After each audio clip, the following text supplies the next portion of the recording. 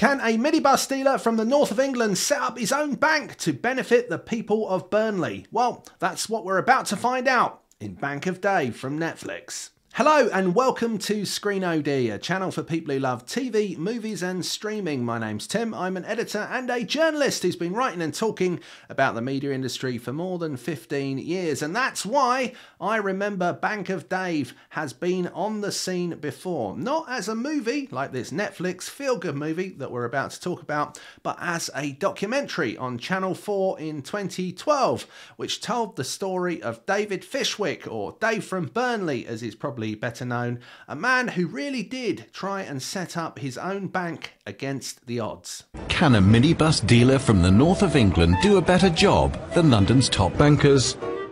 And could this be the future face of banking? Hello, I'm Dave from Burnley.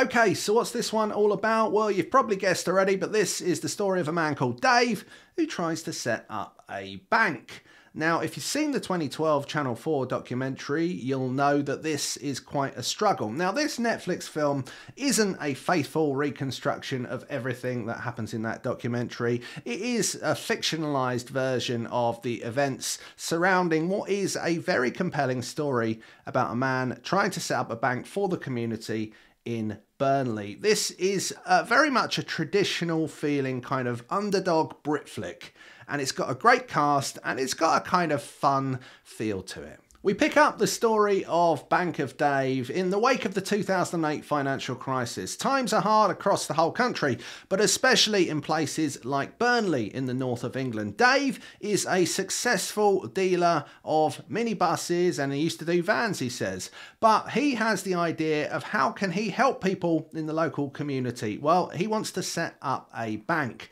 That would allow him to lend money to people who need it and also give money from the profits from the bank entirely to charities. Therefore, it's kind of good plus good.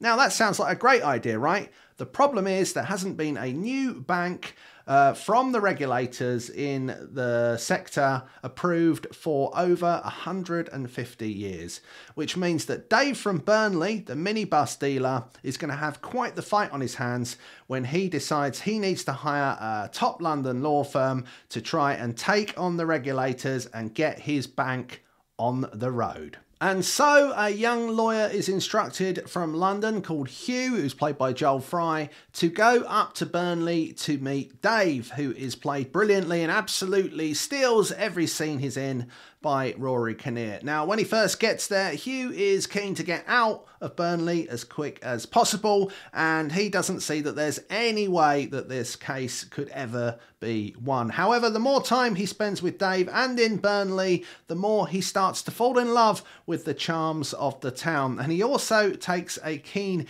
interest in the niece of Dave, who is called Alexandra and works as an A&E doctor and is played by Bridgerton's Phoebe Dynevor.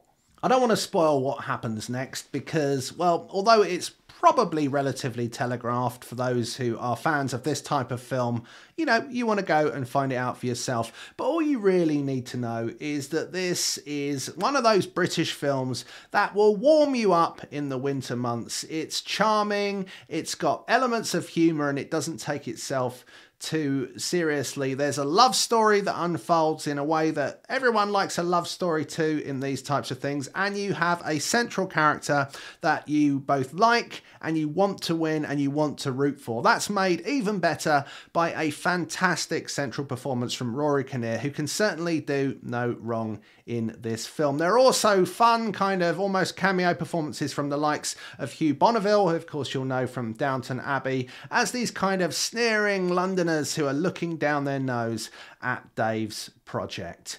Oh, and it's worth mentioning, if you happen to be a fan of rock legends Def Leppard, who isn't, then it's worth hanging on to the very end of the film. You'll see why. This is one of those sorts of films that I think is easy to kind of criticise, and there will be people who say, yes, there are parts of it that are kind of hackneyed, and there are bits of it that aren't necessarily that original within the kind of genre with which it operates. But I think, to be honest, that is what gives it the charm. This isn't a film that's going to sweep the board at the Oscars next year, but it is something that if you're looking for some entertainment, a kind of very British feel, a great cast and lots of fun performances knitted together in a great package, and a story that you may or may not already be a little bit familiar with, this is one that I definitely think is worth trying. It's available to watch wherever you are on Netflix, so why not give Banker Dave a go? Thanks for watching. I hope you enjoyed the review. If you did, why not hit that like button, and don't forget to subscribe to Screen OD.